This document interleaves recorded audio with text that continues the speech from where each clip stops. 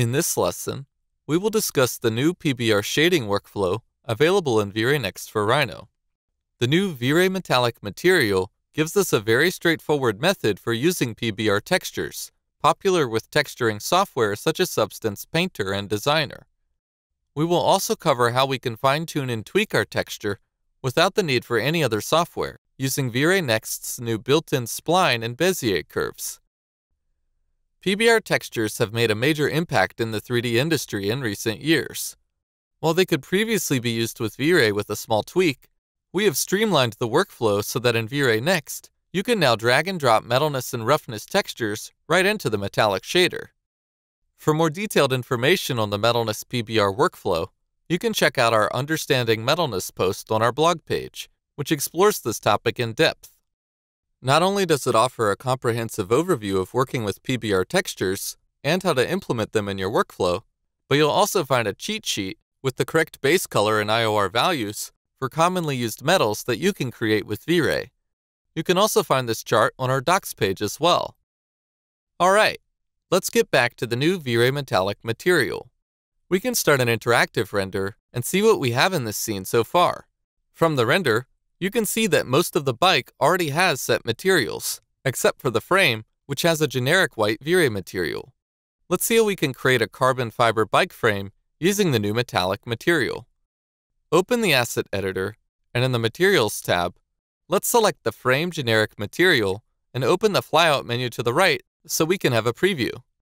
Next, let's right-click on the Frame Generic Material and choose Select Objects in Scene.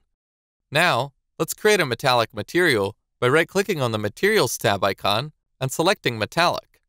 Now we can simply right-click on it and choose Apply to Selection to apply it to the bike frame. Right away, you'll notice that it appears a bit different from the generic material in our preview.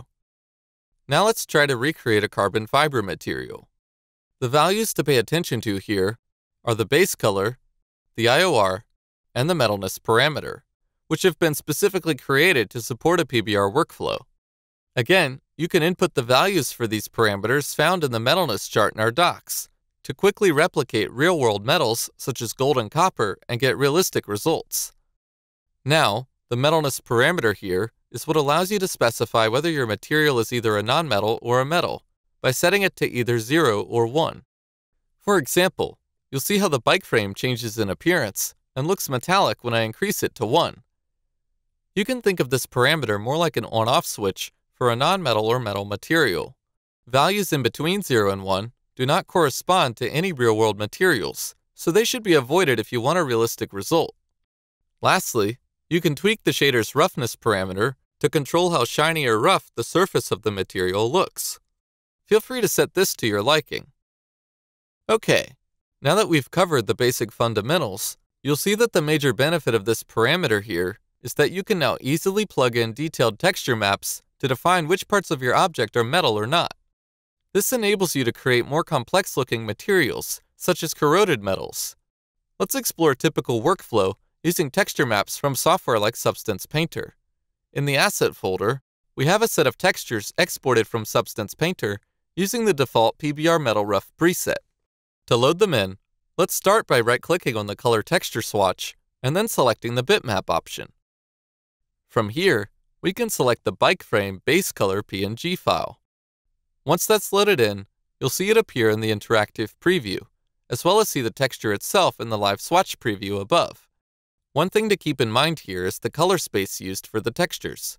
For any textures that contribute color, be it diffuse or reflection, the color space should be set to screen space sRGB. Let's go ahead and load in the other textures and select their proper color space. The metalness, roughness, and normal map will all need to have their color space switched to rendering space linear. This will prevent any gamma correction from being applied to these texture files before shading, so that they display the correct PBR results.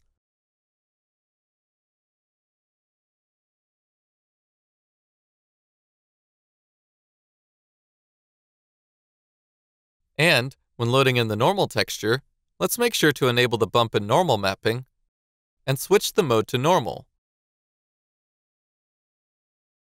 Once again, let's also make sure to change the color space to linear as well.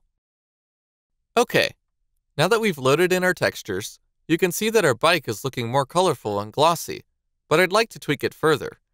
Let's explore how we can use the new curve controls in V-Ray next to further tweak the appearance of the textures and our bike's frame.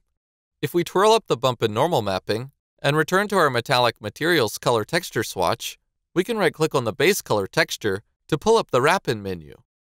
In here, let's select the spline curve option. The wrap-in menu makes it easy to plug one texture into another by putting our original base color texture inside of the spline curve, which we can then use to further modify it to our desire. In the Hue tab's graph below, we can click to create a point somewhere on the curve and then drag it to change the hue color of the bike frame. I like this bluish color, but you can feel free to experiment with it to your liking. Note that you can also change the interpolation of each point from the interpolation drop-down menu as well, which offers us various ways to modify the curve's shape. For example, let's change the interpolation mode to smooth so the transition between the hue colors is smoother. And you'll see that the graph curve updates as well as the hue color of the base texture. Okay, now let's leave V-Ray to render the image for a moment so we can see the final result.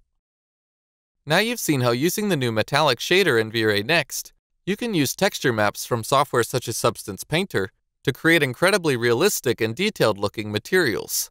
Together with the new curve options, you'll also have more flexibility than ever to tweak your shaders and create photorealistic looking images.